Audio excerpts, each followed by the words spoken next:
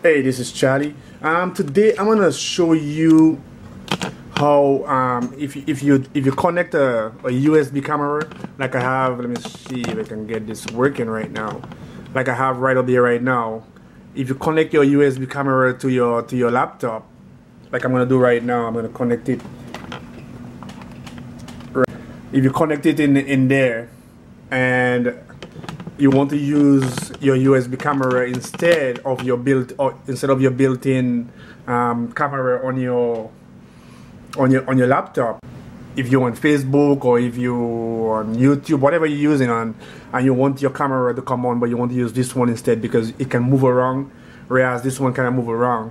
So you want this instead. So when you put on capture, this camera comes on instead of this one. So really you want this one to work. So I'm going to show you, because sometimes even though you go and you go into the settings of whatever software you're using and you set that one to take default, it still doesn't work. This one still comes on.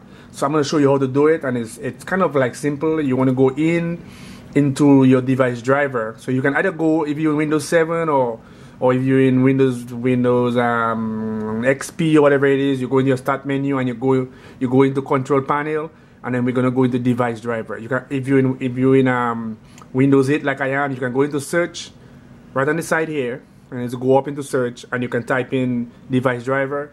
Or most times on most Windows operating system, you right click and you go into personalization, and you just go into control panel.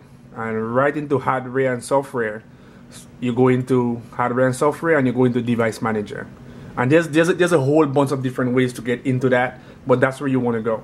And then when you go into there, you're gonna look for image device. So let me see if I can get closer here without messing it up.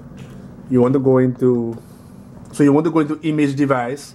Just click on it, and you will see whatever computer you have, it will be. So right now I have a Lenovo laptop, so it's gonna be a Lenovo Easy Camera. So that will be the name, whatever the name of the, so you're gonna look basically for the default one that you're using. So it's gonna be your computer name or your laptop name and the camera, and then this one below here will be your USB camera. Now if you're not sure which one it is, so right now there's two of them here. So there will always be two of them. You can always take out this one, and if you take it out, then the one that you put in will go away. So right now it's not there. You see that it's just disappeared, so it's not there. So you know the only one left is the culprit that you want to get rid of. So you're gonna go ahead and put this one back. So this one come back on, so it's the USB. So, and then you're gonna right click on the one that you want to remove and click disable, and it's going to ask you if you really want to disable. You're going to say yes, and it's going to do its thing. It's going to buff for a little while, and it's going to ask you, do you want to restart? And you're going to say yes, and it's going to restart the device, and let the device restart, and then you should work from there. So we are back, and we're going to see if it works. So we're going to open up our program right here. And remember the first time when we did it, this one came on. So now we're gonna see if it's gonna take a little while. Okay, here we go, and we're gonna click on capture, and here we go. So now we can see that this one is working right now. So this one right now it's your default. It's gonna be your default camera right here. So that's it. That's how you do it. And like I said, if you want to undo it, you just again you go into control panel, however Windows allow you to. This is my way of doing it. Right click on control panel, then you want to go to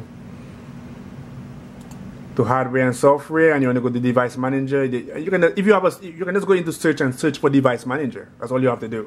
And then you go into image, and right here again you can just click disable on this one, and you might want to click enable on this one.